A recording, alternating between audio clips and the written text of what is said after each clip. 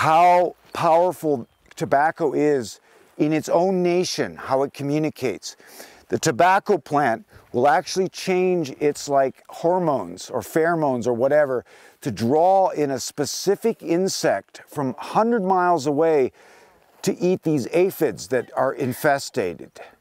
And when the aphids have been eaten by the bug, it changes its chemistry to communicate to the beetles, now go away. And this is just a fraction of the communication that goes down with tobacco in all of the tobacco nation.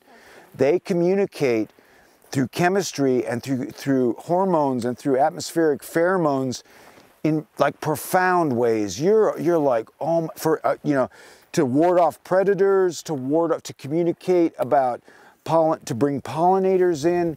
But the fact is they can call a specific species of beetle in to eat the aphids, then tell the beetles to go away by just pheromone communication. So you talk about a plant that's been documented as one of the great communicating plants, and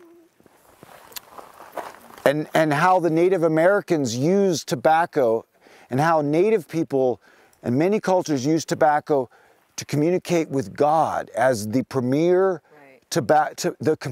premier plant for communication to Great Spirit. And here you got like all these like scientific examples of how the tobacco nation is communicating with all of the other species around it at any given moment.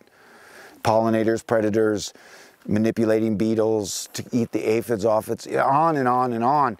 So I was like, wow, that's interesting. Here it's a powerful communicator, enough to talk to Great Spirit and enough to talk to the beetles and everything in between. For more videos and plant teachings, visit Wild Medicine School at the link below.